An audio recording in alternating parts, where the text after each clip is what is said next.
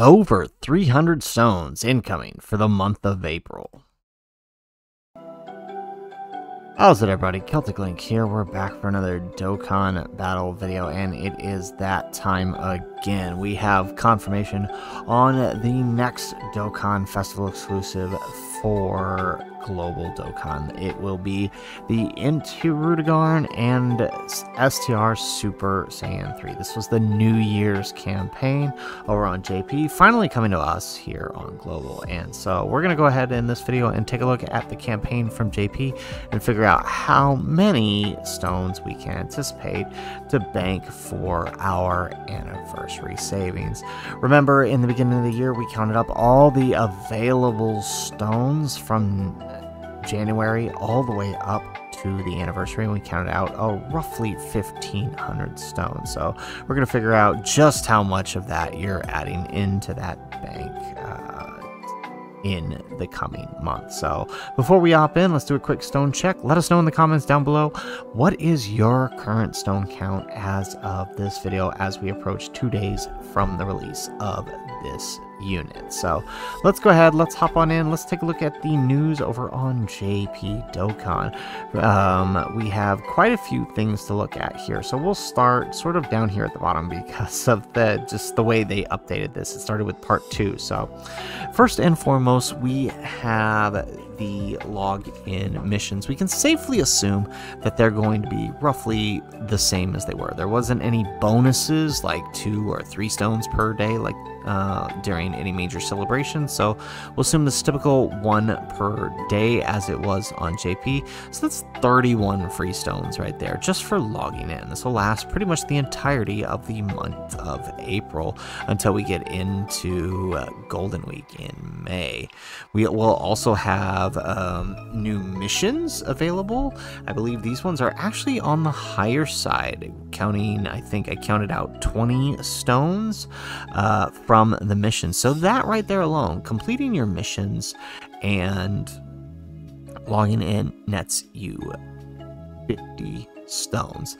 But of course, right, you have your daily missions as well. Daily missions, including the weekends where you get double the stones, is about 35 stones for this month. So that brings our total to 89 stones for the month just for logging in and doing your daily grind to get your daily missions. So pretty good deal right there. That's a multi-and-a-half just for logging in. Up next, we will have the revamp of the movie EZA area, combining all of these into one. It resets as an entirely new event, which means you can do all of these awakenings once again. You don't even have to awaken, you just have to complete the stage and you'll get the stones. It should already give you the mission stones if you've already gotten the units awakened. So doing that right there is going to net you 40 more stones just for recompleting this and having those units EZA'd. So obviously if you don't have them yet, you need to get on that because that's 40 stones right there, and that brings our total to 129 stones. Moving on, we got a few more events to look at. We have a new Dragon Ball story for the Wrath of Dragon event here, and that's going to net us 2, 4, 6, 8, 10, 12 stones plus missions. How many missions we got? 4 missions. So 20 stones right there for recompleting that story. So that's 149, 150 more or less for that. That's a full rotation on Hirudegarn and them's banner, by the way, which should also include a free multi-ant ticket. So that's a pretty good deal right there. That's not even a whole lot having to grind. That's just logging in daily and completing a few missions. So pretty good deal there. Moving on to the next thing on the list, we have the Dokkan events, right? 2 new events, which means 4 stones total, right? 1 for each of the difficulties, bringing our total to 153 3. Moving on down, we'll have a new Dokkan Ultimate class, which will get us about 25 stones, bringing our total to 178. And that's pretty much in terms of new content, right? Obviously, if you haven't completed any of these story events, go ahead and do those. That's free stones right there, as well as returning all easy A's, it would appear. So if there's an easy A you missed, make sure you get those done. Now, I will say that this is hinging on whether or not they keep this the same, because I think this was mostly done because it was the New Year's campaign, so they may or may not return all easy A's. I feel like they will just do it anyways, because otherwise there won't be anything returning. So they may just do it anyways, but that is not it. That is just the stuff coming in part 1. When we include part 2, we do have a few more things coming in the quote-unquote part 2 right now. This will probably all be condensed into part 1. We'll have sort of a fake part 2, which might present more stones, and that part 2 could be another global first. They could try to squeeze some kind of advanced LR in there, right? Like an LR that JP's getting, just to kind of help sync the schedules, so keep that in mind.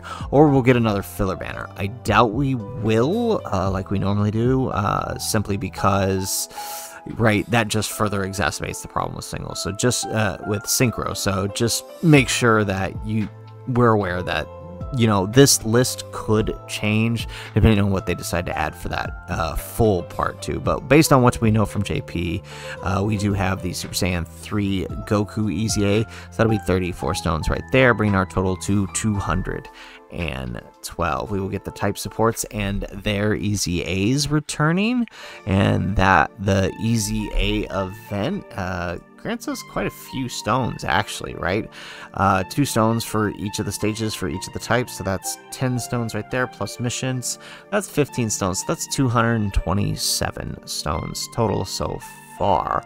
We will also get the new Ultimate Red Zone movie bosses too. Now, this one is going to be a bit interesting. I talked to this a little bit in my full stone guide for the year leading into 9th anniversary, but I'm fairly certain that they're going to give us the whole stage during this celebration. I don't think they're going to cut it off at Hirudegarn and then leave the other 2 for later. That would be really silly not to give us the whole event right away. It's possible, but I think they will give it all.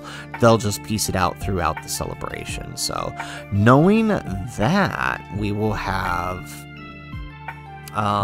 quite a bit of stones, actually, right? We'll have 7 stones for completing each stage, as well as a bunch of stones for missions, totaling in about 63 stones, right? There's 55 for missions, then the 7 there, so 63 stones there, bringing our total to 290, so that's pretty good there. We'll have a new SBR for 6 stones, and a new ESBR for 8 stones there. So that brings our total to 304, crossing the 300 mark. So that already makes it one of the top free-to-play stone celebrations. And then finally, closing out the celebration before we head into whatever they have for part 2, we'll be getting the final explosive chain battle, which will net us about 25 stones, bringing our full total for the celebration to about 329.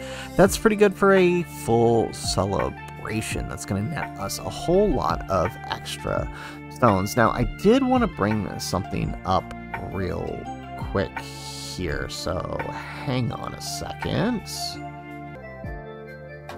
Alrighty, so I did want to pull up last year's Part 2 celebration, and this was last year's April celebration, which was the Dokkan Festival Yamcha. I had a Part 1 and Part 2. The Part 2, it not being a dual Dokkan Fest, ended up bringing back a returning LR campaign, which featured 3 LR characters. I think it was like I think this ended up being, what was it, like Kaioken Goku, Goku Piccolo, both Goku Piccolos, right? So, I mean, if you were missing those characters, it wasn't a terrible banner, but it was a rerun banner. I don't think this is going to happen, but you do see there are stones available, right? We did end up getting a new TV story here, some more Super Battle Roads, so I'm not going to count those in this total stone count because I don't know how it's going to play out. We'll know for certain when that happens, but all that means is more stones for the count. But I already know that when we include all of this, this is going to get us over 300. If we end up getting another world tournament like they had in the part 2, which is entirely possible, we are definitely behind in world tournaments and need to catch up, that's another 50 stones, right? If there's a good chance this could bring our total close to 400 for the month of April, depending on how they handle this part 2. This stands to be a pretty good month for us global players, depending on how they handle it. So, really looking forward to this month. We definitely should be in full saving mode. The next place we should be thinking about summoning is possibly Golden Week. If not then definitely Anniversary, right? Save as many stones as you can for that Beast Gohan, for that Gogeta, for that Broly, or Gammas, right? That's where the bulk of your stones should be. So whatever stones you get here definitely need to be banking. So guys, that is it for the video. If you like the video, make sure you hit that like button and subscribe to the channel if you have not already. And in the comments down below, let me know, what is your current stone count? If we get the 329 stones from this celebration that we are anticipating, what does that put your total stone count at? And let me know. Are you planning on doing a couple multis on Hirudegarn or Super Saiyan 3 Goku? Would love to hear your thoughts and what you plan on doing in the comments down below. Otherwise, guys, as always, thanks for watching, and aloha.